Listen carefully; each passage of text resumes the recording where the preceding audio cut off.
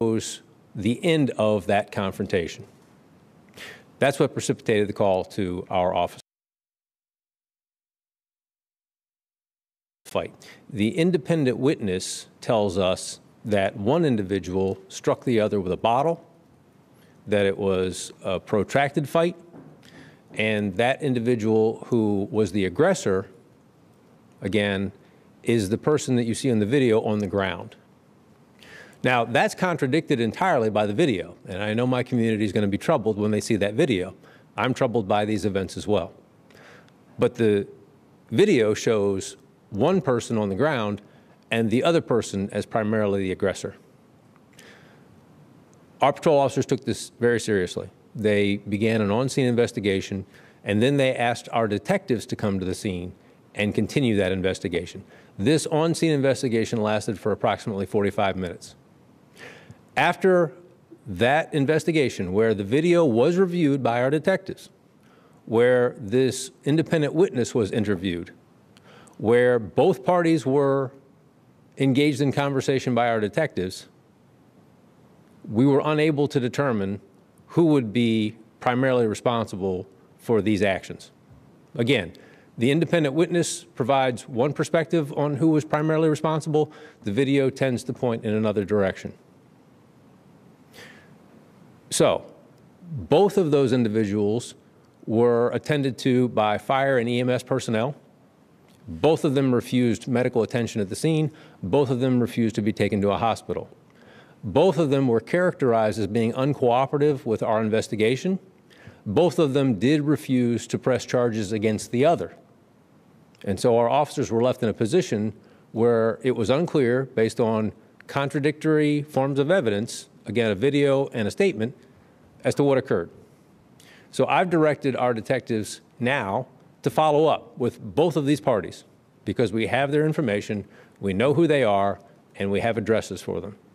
In addition, based on the video that I find, and I know you find troubling, I've asked our mental health capacity to reach out to the individuals involved in this and to do a follow-up and to see if there's something that we can be doing in the way of assistance. Again, I'm troubled by this video. I'm particularly troubled by the fact that it appears to have been taken by a Prince George's County police officer and released to our community. I'm troubled by what I see in the citizens video, but I also have to weigh that against what I know about the statements of an independent witness. So again, this is now under investigation. My information is that certain reports have been put in the hands of the public in addition to this video, and I'm going to characterize that as extraordinarily irresponsible. This is an ongoing investigation. We need to have conversations with the principals involved in this, and I would deeply appreciate it if our partners in the media and the public, to the extent that they have this information, would not be making efforts to reach out to those individuals, allow our investigators to do their work, and to try to draw the proper conclusions about who should be responsible, if anybody, for this situation. With that, I will endeavor to answer any questions that you have. It appeared in the video that Mr. West was having some kind of trauma.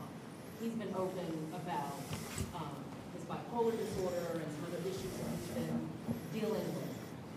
After he was placed in handcuffs, why wasn't he taken to a hospital? Why was he released? I won't characterize anyone, and I won't name anyone, because this is the subject of an ongoing investigation. What I will say is that the evaluation by our officers, again, the on-scene investigation, concluded that Mr. Citizen did not pose an immediate threat to himself or to other people, despite the fact that he had been involved in a fight. And we, as law enforcement officers, have an obligation to swear that that individual poses an immediate threat prior to committing someone for an emergency evaluation. So we weren't in a position to do that based on their evaluation on the scene in real time. And again, that's where I'm coming to my community to provide you the facts. Let's not Monday morning quarterback the decision of the investigators and the patrol officers who went to some due diligence in the course of this to try to get to a good decision. But I have asked our team to reach out to these individuals after the fact to see if there's something we can do to support them now that the crisis has passed.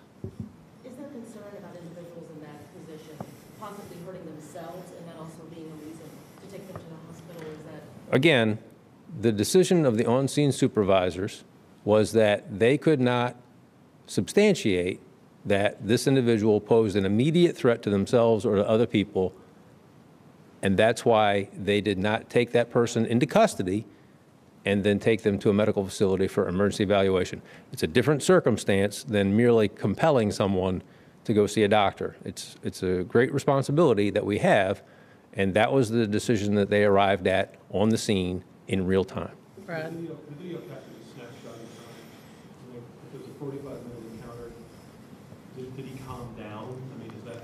My understanding is that, and the characterization of that individual at the conclusion of this was that he was lucid and calm and communicating and able to answer questions clearly. Not what you see initially, which is my understanding immediately after we arrived and immediately after the events that you see in that first video have transpired. Chief, the person that shared the video, Twitter handle, maybe Delonte, he says, "I am not the owner of this video. It was shared with me in hopes of spreading awareness of the situation so that he may get the proper help he needs." Do you know if this officer knew who he was questioning? Did he know? First of all, I agree with the sentiment of the person who says that they're sharing it in aid of providing the individual in question with the help that they may need. And that's why we're taking the action that we're taking. But that said, it's irresponsible for that taken by a Prince George's County police officer to be in the public's hands. And in my view, I own that. This department owns that. And that is the issue that I'm addressing principally with our community today. That's evidence, and it's irresponsible for that to be placed in the hands of the public, particularly when you start identifying individuals who are still subject to a serious assault and investigation. Can you say what protocols this officer may have broken by doing that? Again, we're only a few hours into that. I want to be clear with my community. I learned about the video portion of this just a couple hours ago, and we immediately initiated that internal investigation. That officer is being suspended. That investigation will proceed, and then our effort there is to determine who would put that in the hands of the public, again, irresponsibly, because my view, coming back to what that individual said, and again, I agree with the sentiment that that individual expresses in terms of getting this person the help that they need, but I own that video, and that's part of an open investigation, and it's irresponsible for any of this to be in the public's hands until we're able to properly ascertain and investigate. Do you have the entire video? To the best of my knowledge, we do, yes. Was it body-worn camera? No. It was a cell phone? I believe it was a cell phone. I can say for certain it wasn't body-worn camera. Was it a private cell phone or was it A couple hours into it, I will tell you as soon as I know for certain. I don't want to mislead you, but that's part of the investigation.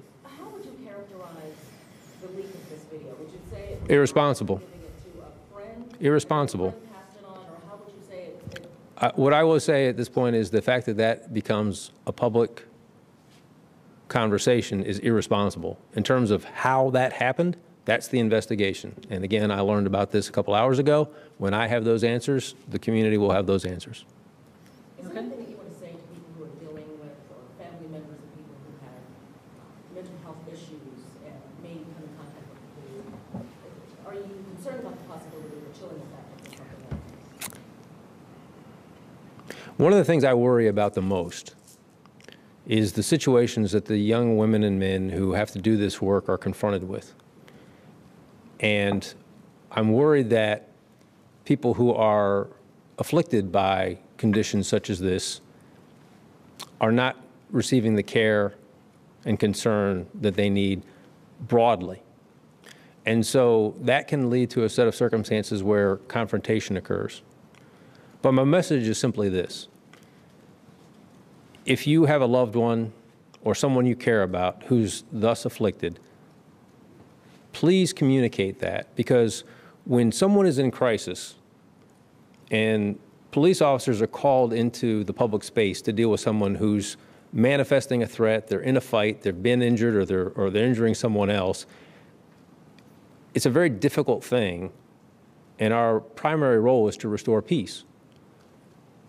But we have limited tools to deal with these issues once the crisis evolves. And what I'm asking for the community's help with the community that supports those who are challenged with mental health issues, is what can we be doing to prevent the crisis from evolving so that officers with the tools that we have are not the ones trying to resolve this.